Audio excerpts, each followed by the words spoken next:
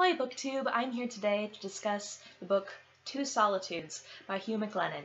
This is a classic Canadian novel, and I read this as a buddy read with Amy over at From the Dusty Bookshelf. I will link her channel down below.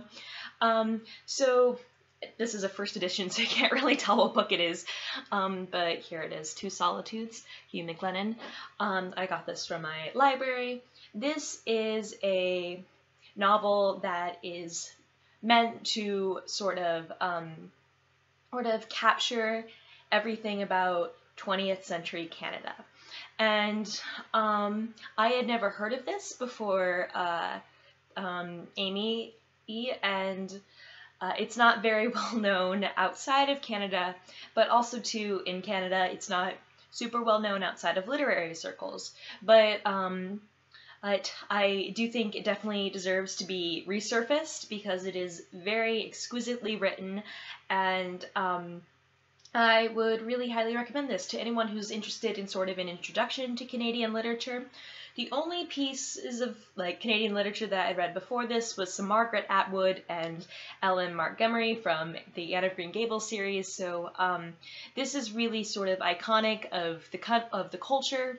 And yeah, so when I first heard of it, when I heard of it through Amy, and she has read this, I think 4 times now, 3 or 4 times now, and I was, I basically wanted to read it based off of her word alone, because as the name is kind of ambiguous, Two Solitudes. It does make sense at the end, but it, so this book begins in 1917 in the midst of World War I, and it's a multi-generational story that begins in St. Marc, Quebec, which is a small French-Canadian community. There are multiple main characters, and from Athanase Tallard, who is a parliamentary figure and a wealthy man and a stand-up figure in the community, to the father, who is a traditional French-Canadian who wants to preserve Catholicism, to his sons, and one of whom was born with a French-Canadian mother, Marius, and becomes a very pro-revolutionary French-Canadian who wants to fight for French Canadians' rights, to his youngest son, who was born with his second wife, who was Irish Canadian, and whose name is Paul. And so as the novel goes on, it takes place over multiple decades, and we see the family growing and changing, and the novel, the name Two Solitudes, is meant to capture the divisions between both French and English Canada, but also between men and women at the time, between war and peace, between agriculture and industrialized societies, and it's really meant to capture the divisions that Canada is experiencing during this time, being caught in between these time periods. MacLennan's writing is absolutely beautiful. It's not merely just flowery prose, it's very, references lots of beautiful, it references lots of nature and historical time periods and philosophy. The characters are very well crafted. You can really get a huge sense out of who the characters are and how and their own personal motivations and how that causes them to clash with each other. Like, for example, Athanase Tallard is not quite an atheist, but he is definitely a heretic, and doubts the authority of the church, and that leads him to clash with the father of the local parish of St. Marc, and especially when Catholicism is so closely tied to French Canadians that really begins a new series of racial divisions, because part of being French Canadian is being Catholic. So the novel is split up into 3 parts, and the 3 parts are for 3 different time periods. Hold on, let me... So... Oh, I'm sorry, 4 parts, yes. So the first part is from 1917 to 1918, the second part is from 1918 to 1921, the third part is just 1934, and the fourth part is 1939. This is definitely a slow-burning story. It's about 370 pages, and to be perfectly honest, some of it could probably have been shaved down, but it really takes the time to add layer upon layer to develop each character and to take them to new different places too. They go beyond St. Mark. They go to completely different corners of the world and back to Canada. And I mean, if you're into sort of action in your literature, this wouldn't really be for you. But if you like slow burning stories that keep adding layers and layers, then this is quite good. I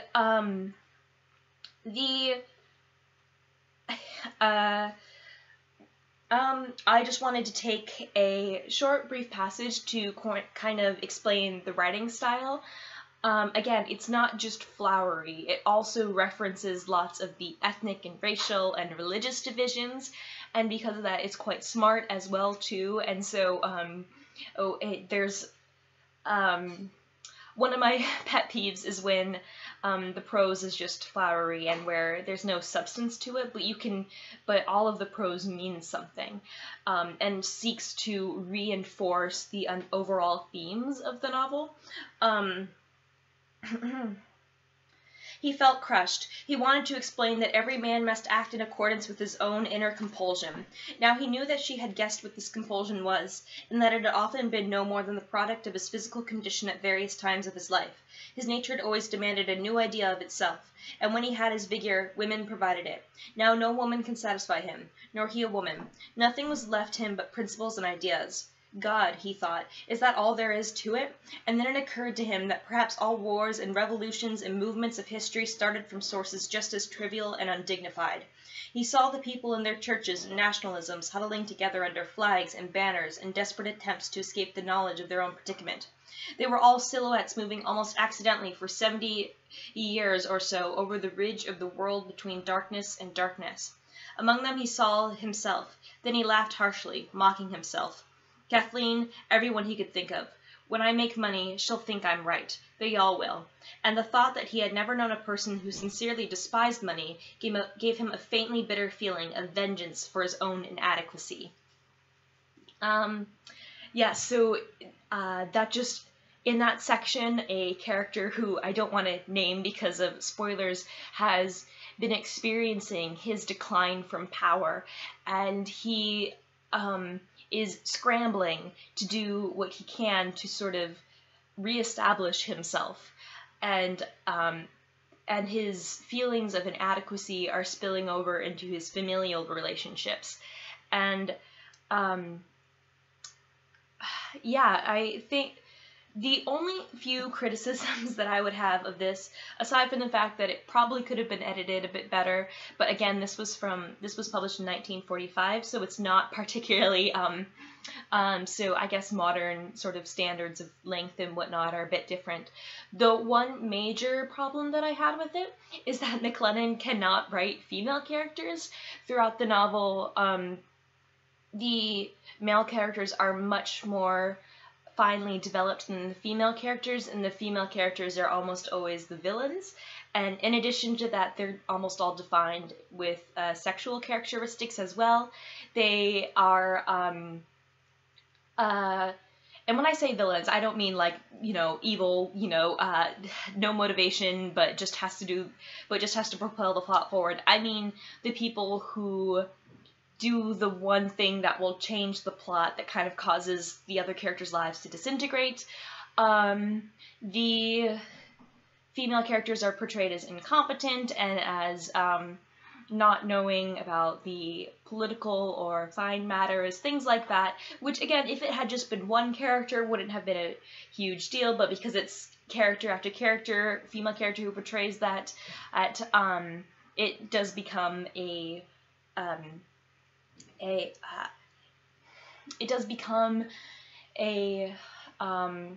troubling theme. There is a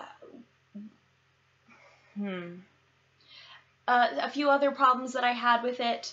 In addition, these are just nitpicking details, but there were times where I felt like he was head hopping, and from one perspective to another, or like the perspective he had chosen, particularly in parts 3 and part 4, when two characters get together and get married. I feel like he could have picked a different character's head to be in to narrate that scene. Near the end, the novel swings to the much more autobiographical, and the characters who he chooses to portray reflect him and his own life, and then his own yearnings to write a novel that captures Canada. And that really and I really enjoyed that, but I felt like there could have been a few other ways to kind of connect it with the first few portions of the book. Yes, but the overall, though, I was very happy with this. I did give it 5 stars, even though it wasn't perfect, but it just has remained in my mind so well, and I thought that it was so exquisitely crafted. I really enjoyed it, and yeah, but my most obvious problem was the inadequate character development of female characters, which I think must just be laziness, or because he writes other male characters so well. But yes, that's Hugh MacLennan. I would like to read more by him now, but I at some point, after I get through the other rounds of TBR books that I have to get to. Yes, so pick up, I would highly recommend to Solitudes for some classic Canadian literature. It's a great place to start, I think, with Canadian lit.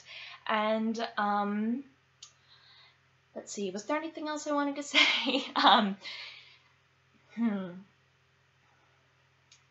Overall, it does start a little bit slowly, but just keep up at it. It will take maybe about 40 or 50 pages to get into it because you will be confused, but it is worth it, and it is definitely worth the time.